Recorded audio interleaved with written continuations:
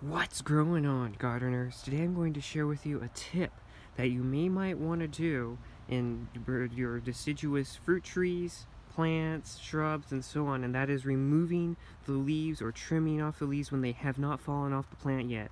There are two reasons why you don't want to do this. The first one being it sends energy back into the plant. These leaves are still sending energy into the plant even though it looks like they might not be. This blueberry here, it's gone through almost 2 months worth of frost, but see, these leaves are still firmly on, and even some of them are still green. So that is important because you want a strong plant through winter, and any of the energy that is left in the leaves going back into the roots will allow for a stronger plant that will better able to withstand cold weather, and it will better be able to produce in the spring. That is important because you want to get as much fruit as possible. Of course, these are fruit plants. Now, of course, some of them will all naturally fall off, and that is perfectly fine.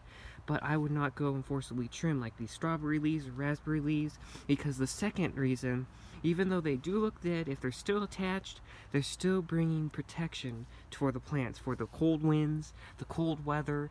This is insulating some of the branches, and I wouldn't want to just go and strip these leaves off because of that protection. This will also allow for less winter dieback. If you've ever had plants, especially in ground or in pots, and they've died back maybe a couple inches from the stems, that is because there was not enough protection and the stems or the tips of the stems got too cold, so they just died back a little bit.